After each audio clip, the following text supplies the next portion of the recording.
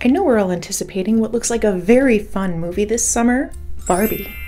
Now, super feminine pink outfits were never really my true aesthetic, but when I saw this little number, I felt something. Of course, we can buy similar pieces online, but I want to try making it myself. So if that's what you're looking for, then you are in the right video.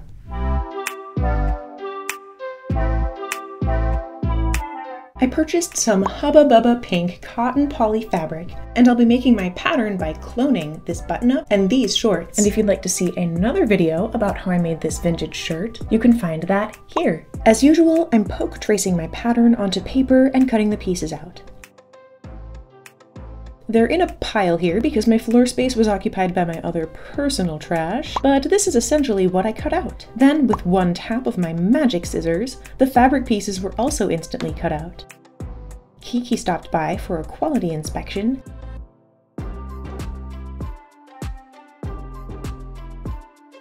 and then it was onto the pants. Now, I won't guarantee that this is the best way to assemble your trousers, but this is how I'm doing it. So if it pains you, avert your eyes.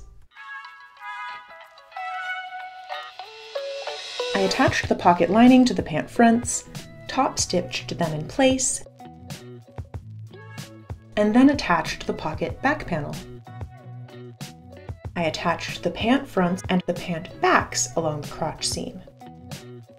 Then I attached the fronts and backs along the outside and inside leg seams. And then I top stitched the seams. It was a little tricky on the long leg seams, but you just kind of have to bunch up the fabric as you go and it all comes together. So these are looking cute.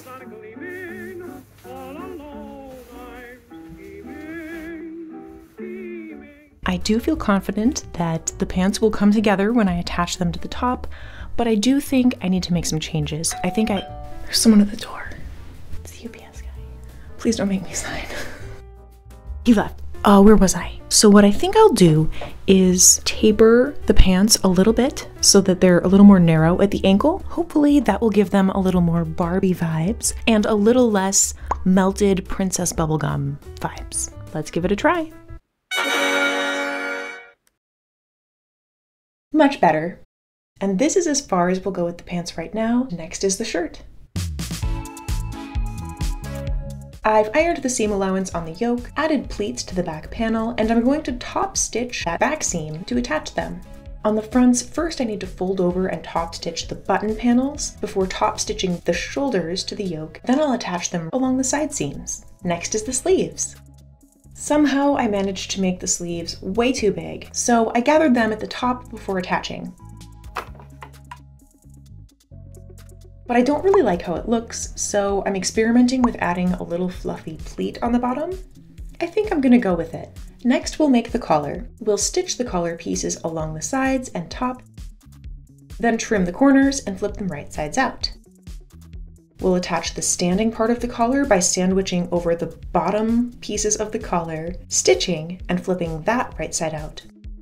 Then we'll attach the inner collar layer to the inside of the shirt, flip it over, fold over that seam allowance, and top stitch the collar to the outside of the shirt. So I don't love how the collar turned out. It came out really big and floppy. So I think I want to use my sewing machine's scallop edge stitch to make it smaller and more Barbie. To make a scallop edge, I just select the stitch, let the machine do its thing, and then I cut along the stitches to get this cute scalloped border.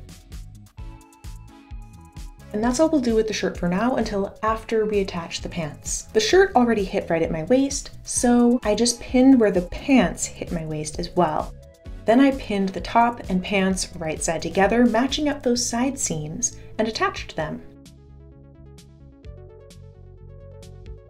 It's looking cute and almost done. I still need to add some buttons to the top, hem the pants, and add some elastic to the waist for a more flattering fit.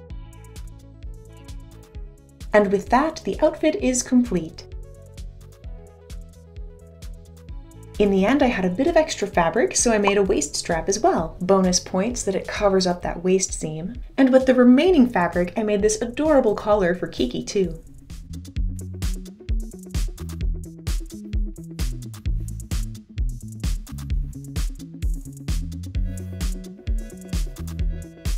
Overall, I'm really happy with it, even though it ended up being more of a halfway point between Barbie and a hazmat suit. Do you have any favorite costumes from the Barbie movie? What should I make next? Let me know in the comments.